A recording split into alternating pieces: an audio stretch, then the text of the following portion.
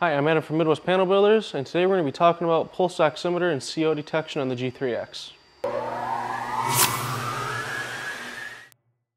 The Garmin G3X Touch is capable of interfacing with many different kinds of CO detector and pulse oximeter systems, but the one that we're going to feature today is Garmin Avionics Aero 455. The Aero 455 will give CO detector and cabin altitude readouts to the G3X to be viewed at all times, and then when you insert your finger into the pulse oximeter clamp, it'll give you your pulse and your blood oxygen levels.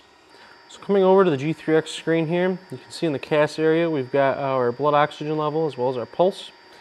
Some of the information you can see at the top here is the CO levels as well as the cabin altitude readout. So you can see on the panel here we've got the pulse oximeter clamp.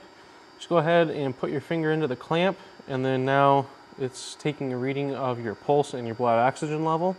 We'll come over to the CAS area on the screen here, and you can see on the screen it shows your blood oxygen. For me it's 98%, and my pulse is hovering around 100. And it's recommended that you go ahead and keep your finger in there for about 30 seconds and then take that reading. As it goes through, it kind of takes a second to get stabilized. So there's a basic overview of the Aero 455 pulse oximeter and CO detector system on the G3X. This is another example of a new feature that we've brought out this year in our sling panels and harnesses. If you'd like to get even more information or figure out how you can integrate this into your sling, give us a call, 810-356-3855, or visit us online, www.midwestpanels.com. You can also visit us on Facebook at Midwest Panel Builders to get more new feature announcements as the year progresses.